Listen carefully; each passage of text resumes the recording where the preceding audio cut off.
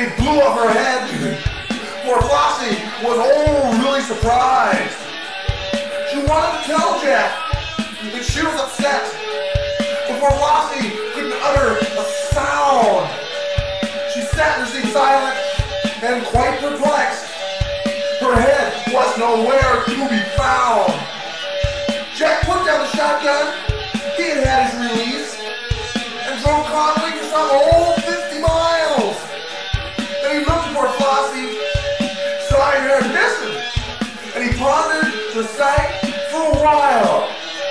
Now Jack was a figure, genuine Einstein, and that smooth talking guy finally said, "Now Flossy, stay calm, but your head is missing, and your pretty white dress is all red."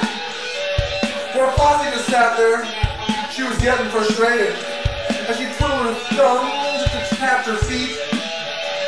She wanted to look Jack right in the face, but her eyes were smashed in the street. Jack too tapped his feet to tap, for he was upset. He finally voiced his frustration. He said to Flossy, "I insist you put back your head, since like this you're worrying in conversation." Poor Flossy realized that Jack didn't know it was he who had blown her head away. Now it was clear, even to Flossy, the message that she had to say.